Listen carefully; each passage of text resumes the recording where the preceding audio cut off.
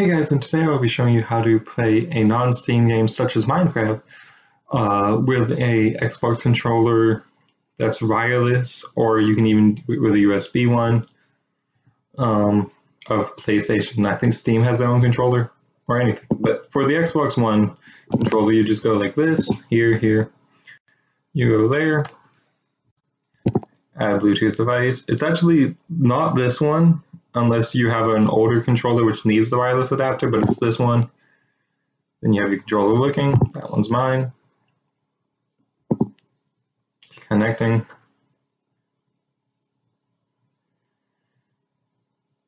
Usually it doesn't take so long to connect, but evidently since I'm recording it wants to take a little bit.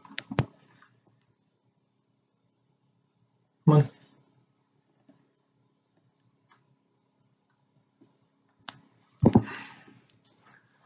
Occasionally it wants to act stupid. I'll admit that. There we go.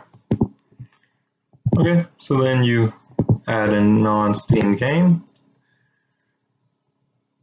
Great, this is going to take a second. I believe this is the Minecraft we want to add, is this one. Add selected program. Big picture mode.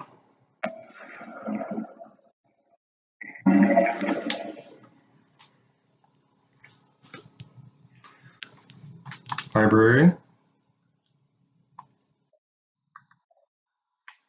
Whoops. This one. Manage shortcuts. Controller options. Loud. Controller on. Okay, controller configurations. Support for the Xbox One is disabled. Okay. So now you're like, oh no, that's weird. If it's disabled, how do we fix it? Oh, that's pretty simple. You just go here, controller settings, and you turn on all these. And then if you have a generic one, you would turn that on. Mine's an Xbox One controller though. So now that those are on, see that they're on, just click those, and you go here.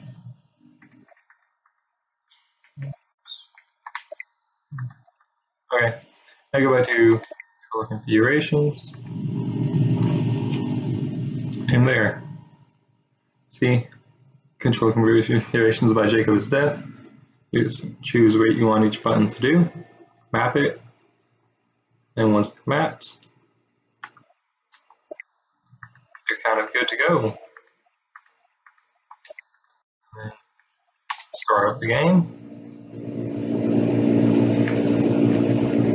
You do have to keep Steam open in the background, but other than that, it's fine. Okay, click. And I haven't played Minecraft in a while, so this is gonna take a second.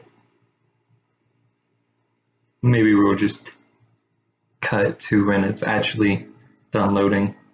Now that we have loaded in, we'll just go ahead and create a new world. Load it in. Let's make sure everything's working correctly. This is just to show you that it works. I do need to load the sensitivity because that's pretty intense right there.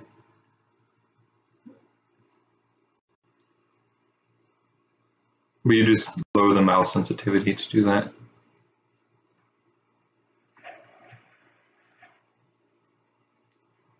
And then what I just like is it's actually left trigger with my configurations to it's left trigger to break things, and for the actual and to place it, it's the right trigger, which is the complete reverse of the Xbox edition.